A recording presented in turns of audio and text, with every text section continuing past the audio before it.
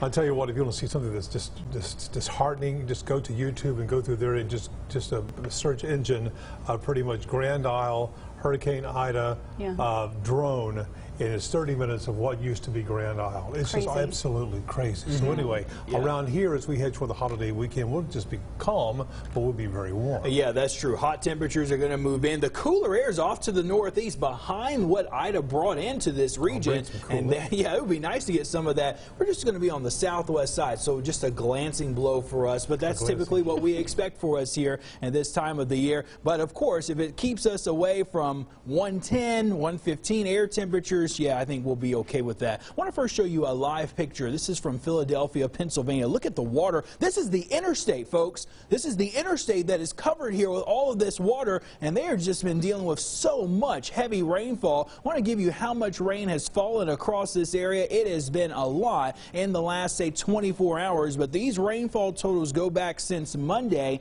but it's really accounting for what took place in the last 30 to 36 hours. Very heavy rain in portions of Philadelphia. There's I-76, so this is on the northwest side of Philly.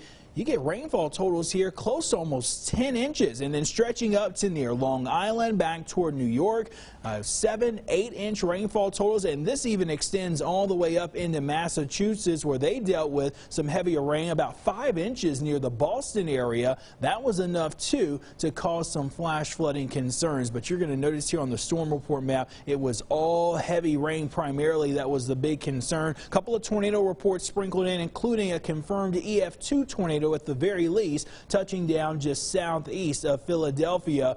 Areas also going all the way up into the New England region, also dealing with that flooding and some severe weather yesterday as well, back through portions of Maryland and near the D.C. vicinity. There's the cold front, and Ida, now the remains of it, is moving through portions of the far northeast section of North America. This cold front is going to bring in some cooler weather for them. They are going to get another disturbance with a secondary front that may bring a few showers.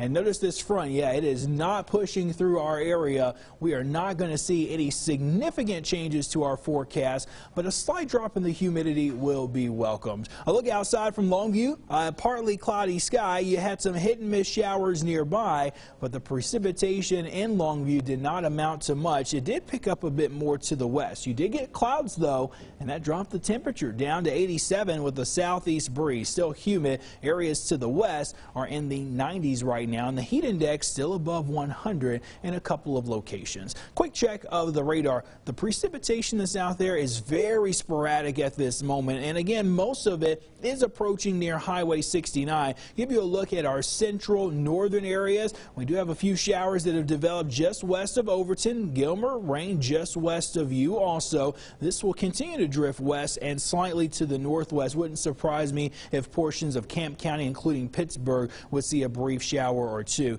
Deep East Texas, some rain has formed. Some heavier showers here along Angelina County, near and west and southwest of Lufkin. Nacogdoches, you've got some rain as well. Also on the west side, 1-2. Just west of Wells in Cherokee County. This is going to be isolated activity. It may take until 8 or 9 o'clock for all of it to begin to clear on out, and then we'll look for those skies to clear as well. Overnight, things should remain fairly quiet for us, and then for tomorrow, we're only going to have an isolated rain chance. Let's break that down with your forecast leading into Labor Day weekend. 98 for your Friday. On Saturday, also at 98, but some of us will be near 100, and then clouds should begin to return more late Sunday into Monday. By Labor Day itself, that's when we'll feature our next chance of rain in the forecast. So temperatures hot, maybe a slight drop in the humidity, but don't expect a whole lot. We'll continue with mid-90s into next week. Overnight lows may come down closer to 70, so that may be a slight plus as we get to late next week. Deep East Texas, the heat and humidity will continue, but a slight push of drier air coming in late Saturday and Sunday. All right, Marcus, thank you.